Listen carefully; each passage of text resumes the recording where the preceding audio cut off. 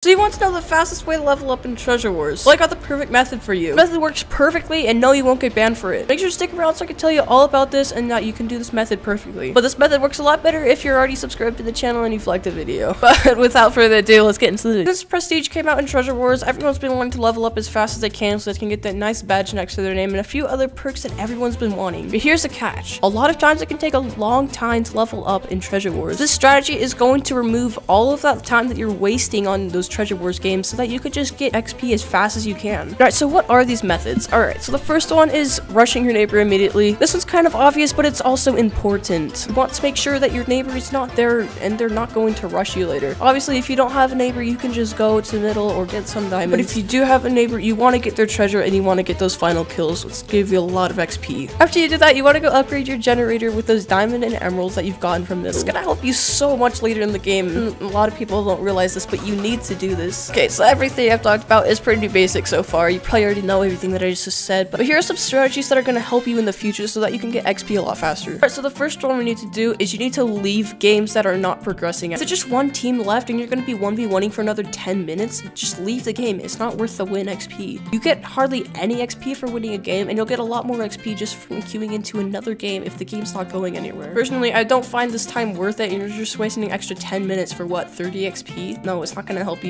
Requeue into a new game and you can probably get 3 times as much XP as that. Alright, so the next thing is you want to not protect your treasure. Sure, put a little bit of wool around it, but no, don't spend all your gold on endstone. Instead, try focusing on getting armor, especially iron armor. Don't worry about diamond armor because this is going to take a long time to get and you could probably only win the game before you can get the diamond armor. One thing you can do is you can go to all the diamond generators at the beginning of the game and you'll get a ton of diamonds, so you and possibly your teammate could get iron armor at the beginning of the game. This way you'll have almost a guaranteed chance of winning every fight that you play. You don't have to worry about losing all the loot that you've gathered up from the game. Alright, so if you did enjoy this video, make sure to hit the subscribe button and like the video.